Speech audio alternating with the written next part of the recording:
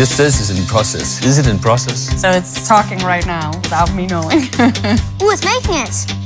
1 year ago, we launched one of the most popular 3D printers in Denmark. To make it even better, we collected all our users' feedback and created the most user-friendly 3D printer ever. Now, we will put it to the ultimate user test. We gathered 6 participants with no experience in 3D printing. We set up a studio. Can they print their first object with no help? Wow, it's really light. Very easy assembly. Wow. Where is it? Where do I put the filament in? Filament input. Is that it? Yeah. That's all? Find models to print. There's a lot of designs here. I'm gonna select this vase. So I just push print? Okay, so it's talking right now without me knowing. It's eating some filament. I don't know if it's tasty or not. It says it's warming up and I have to wait until it's 190 degrees. It's 92 degrees. But it's going pretty quick.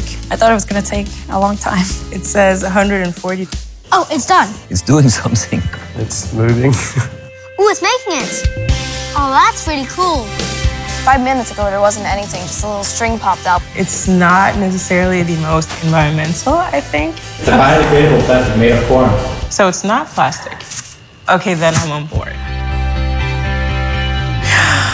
I can't believe it. Much lighter than I thought. It's amazing. It's hard for me to believe that I made it. Break. Like this? Oh, well, that was easy. It looks like something that could only make small sizes like this, like a tennis ball. It can actually make a football. I did this with no prior knowledge. Ready for action.